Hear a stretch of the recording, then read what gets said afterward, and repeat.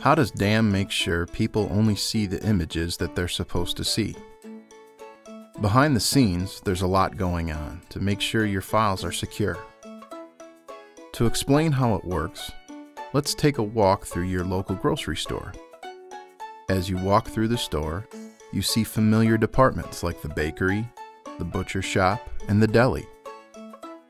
Each of these departments have unique products they sell and dedicated staff to work with those products. Different employees in different departments need different kinds of access to product images.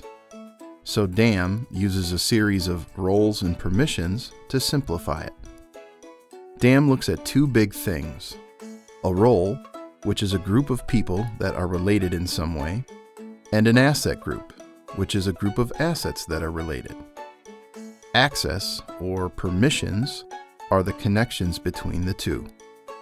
It groups people together, and it groups images together, and then connects them.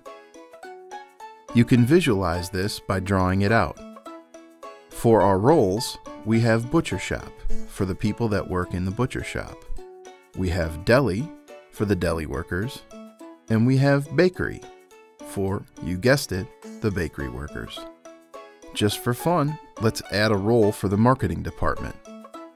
They'll have different needs than the other groups, and we'll go over that a little later. For the asset group column, we'll create some groups where we'll put our images into.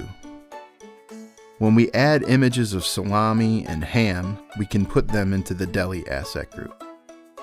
We'll put images of bread and cupcakes in the bakery asset group. And finally, we'll put images of steak and chicken in the butcher asset group.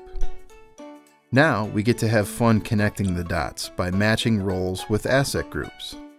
The connections in our example are pretty self-explanatory until we hit the marketing department. The marketing staff has to work with all of the images, so we'll connect them with all of the asset groups. You can have as many roles and asset groups as you need to make sure all your groups and all your images are connected or permissioned properly. As the store adds new employees, they can easily be added to the correct role, and they'll get access to what they need automatically. The connections between roles and asset groups can be customized in many different ways to allow or not allow users to do things with the images, like view them, download them, or edit and delete them. There are many options to make sure businesses as small as a grocery store or as large as a huge international brand can easily control who sees their images and who does not.